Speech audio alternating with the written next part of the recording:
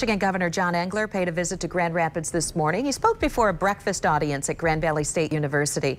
And 24-hour News 8's Mark Thompson was there. He joins us from the newsroom with more. Mark? Yeah, good afternoon, Sue. Governor Engler was the keynote speaker at the Peter F. Secchia breakfast this morning. Now, that event was held at the GVSU Seidman College of Business. The title of the discussion was The State of Our State and Union. Engler says that the U.S. needs to become more competitive in order for the economy to make a full recovery, and that will take more cooperation in Washington. As for here in Michigan, he believes Governor Snyder has the state on the right track.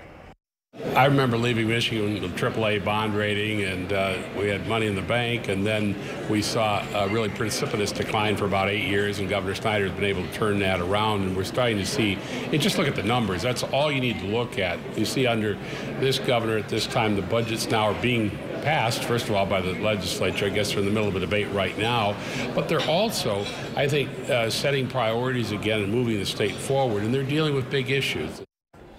And he also took time to give a shout to the Michigan State Spartans who made their way to the Final Four. Engler was Michigan's 46th governor and served 3 terms over 12 years. At the live desk, Mark Thompson, 24-hour News 8. Back to you.